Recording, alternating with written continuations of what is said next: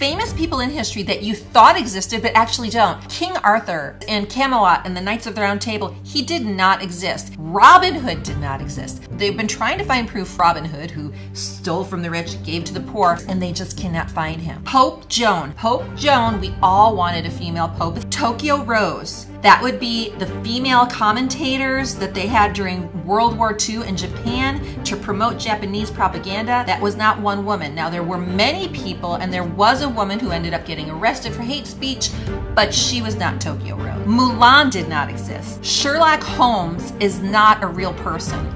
This was written by the author, Sir Arthur Conan Doyle, and he modeled him after a surgeon and a lecturer. Zorro is not real. Zorro was created by Johnston McCulley. He was modeled after this bandit named Joaquin Murrieta. Rosie the Riveter is not real. Alfred Neuman's not real. And Juan Valdez.